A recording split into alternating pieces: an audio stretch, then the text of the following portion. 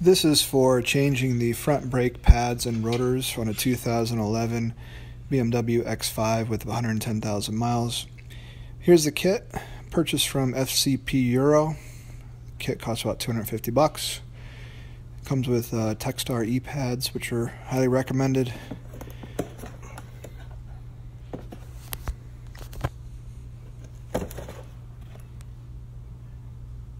Here's the information if you want to order the pads for your vehicle. Kit from FCP Euro also comes with Zimmermann zcoat rotors, which are also highly rated rotors. Don't make the same mistake I've done in the past. Buy cheap rotors and pads and you get a lot of squealing. The braking distance is much longer than OEM. Getting a good pad with rotors should equal OEM performance. And here's a look at the toolkit I use on almost all of my maintenance. This Torx and e-torque toolkit is pretty critical for anything you need on a BMW, and this Stanley toolkit gets you through a lot of maintenance. Alright, so to start, take off your wheel. This is how you pop off the clip holding on your rotor. If you notice on a lot of other videos, people wrestle with that thing to get it off. You just use an extension off of a 3/8 drive from your socket set, and if you remove it the way I just showed you, it's a lot easier. So release your brake disc with this set screw. It's a Torx T40 bit. Once that's removed, oh, and here's the extension that I used to pop that clip off of the brake pad. And here's the E18 Torx that I'm going to use to remove the brake caliper from the hub.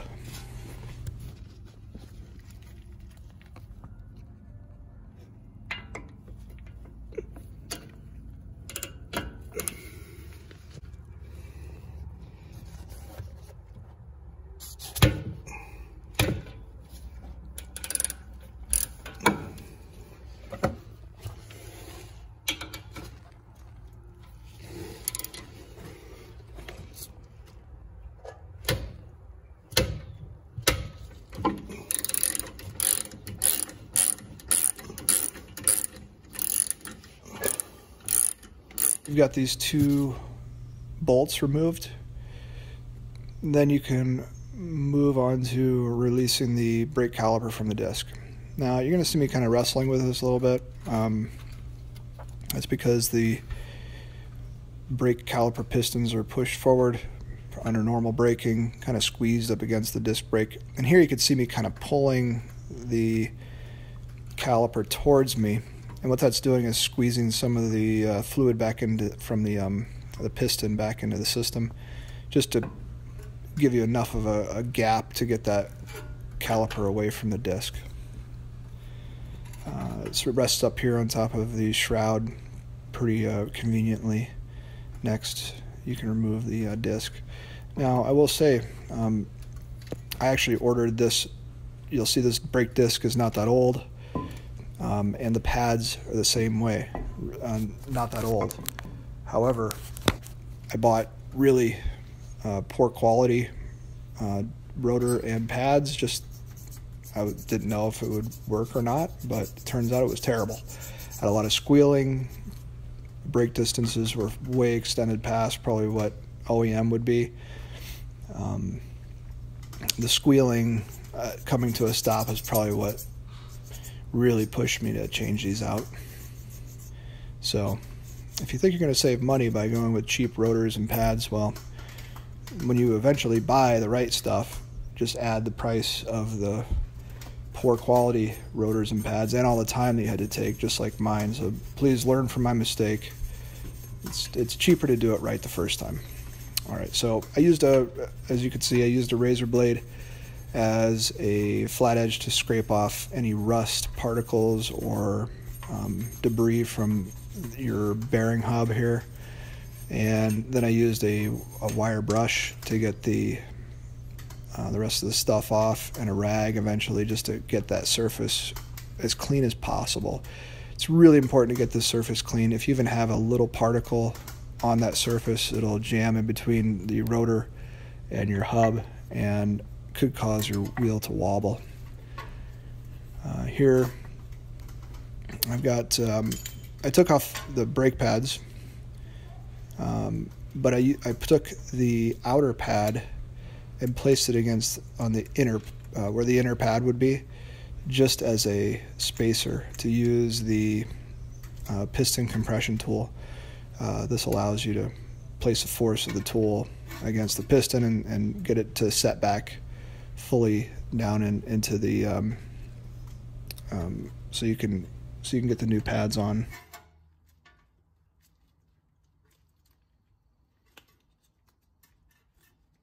Once the piston is pushed all the way back in, you'll know it. Using this tool, it bottoms out and doesn't go any further, but if you can crank on it, it means that the piston can go further.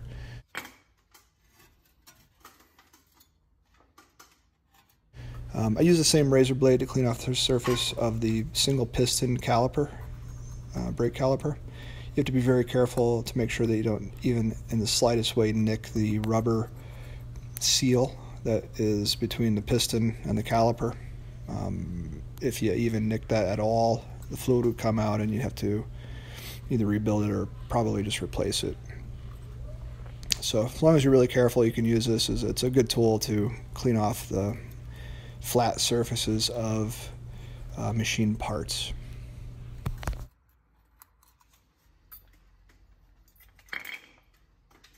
Then I switch over to the wire brush. Same thing here. You don't want to puncture the rubber gasket with the rubber seal with this tool. So, but it's very important to get that surface clean. So I go through these three steps on all the machine surfaces that I usually deal with, just to make sure that they're perfectly clean and ready for use.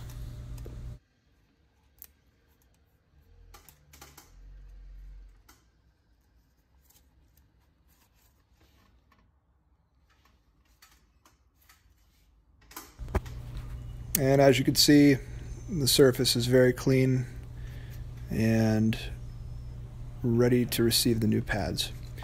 I use disc brake quiet from CRC.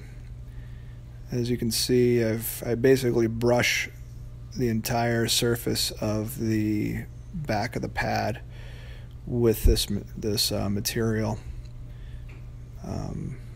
using an acid brush.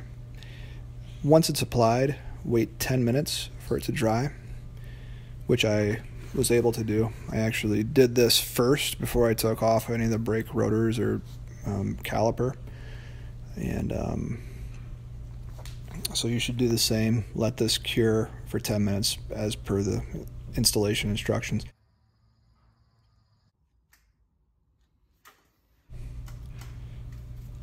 You'll also need some of this brake disc lubricant.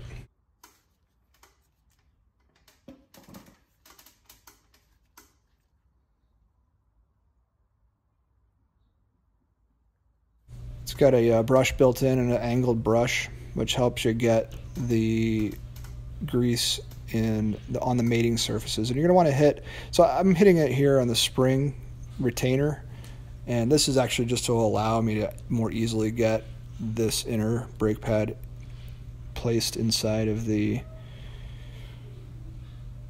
caliper piston, because it's actually a really tight fit, so it's important to have some grease on there to allow you to more easily get it in. But you're going to want to place some of this grease where the brake pad is going to rub up against the caliper assembly. So it's like in these little ears, these little lobes here, on both sides for both the inner, which is this first one I'm doing is the inner brake pad, and also for the outer the same way. And be careful not to get any of this grease on the surface of the brake pad that will be coming in contact with the brake rotor. As you can see, if you align it just right, it slides in pretty easily into the brake piston. But if you misalign this, it's a really difficult thing to get in. So just take your time and line it up first. Here I'm putting the wear sensor back on the pad. My wear sensor was not worn down, but if yours is, you'll have to replace the wear sensor.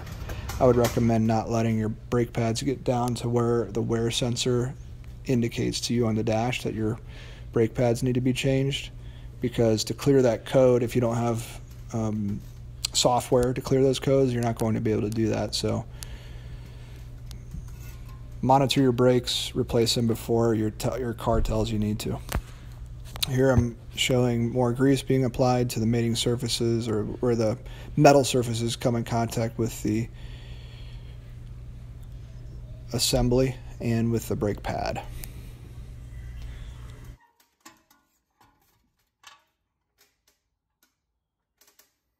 So here again, I'm being very careful to make sure I don't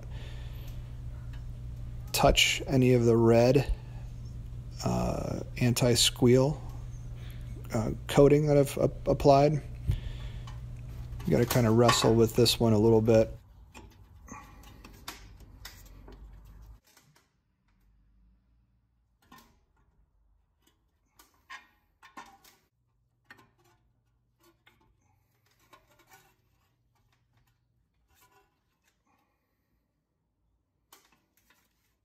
Once you've got the pads in place, set the brake caliper up on the dust shroud and unbox the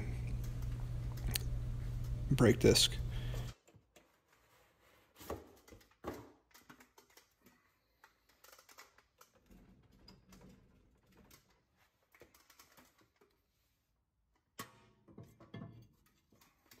Try to get as little grease on the surface of the brake rotors as possible. You'll see these brake rotors are coated. It's a baked on coating that does not need to be prepped or removed in any way. Just bolt up the new rotor to your cleaned hub assembly. Tighten up your set screw and get ready to put the caliper assembly in place. You've compressed the piston, so it should not be an issue. Just make sure that the pads are flush against the piston and caliper. And once they are, you'll kind of have to wiggle it around a little bit to get it to seat.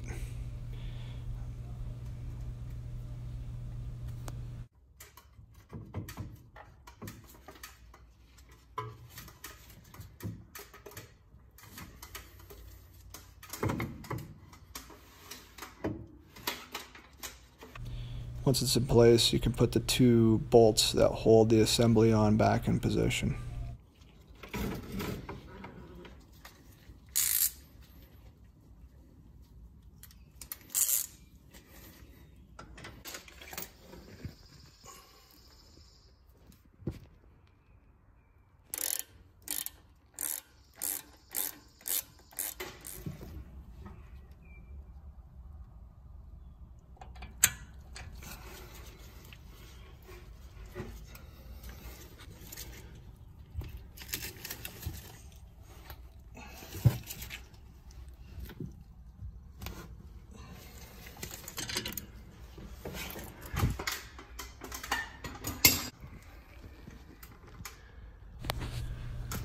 Now, putting the spring clip back in, just do it in reverse order.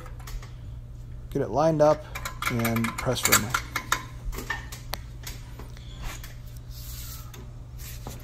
I used a wire brush to clean the inner mating surface of the wheel.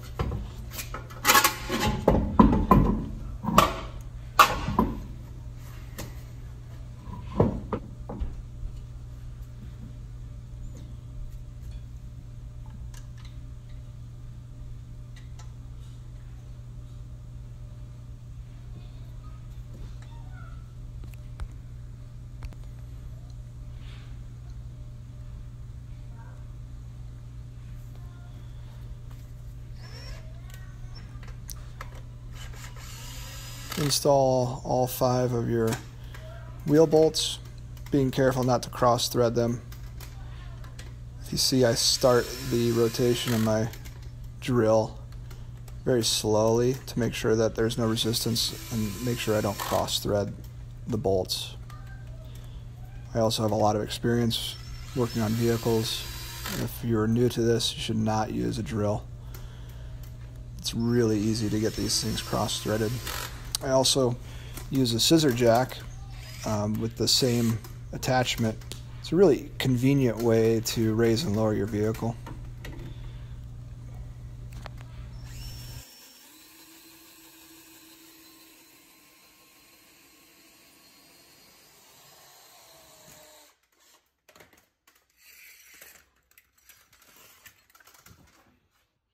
And that's it. Brake disc and pad for a 2011 BMW X5 with 110,000 miles on it. Thanks for watching, and remember to subscribe and thumbs up.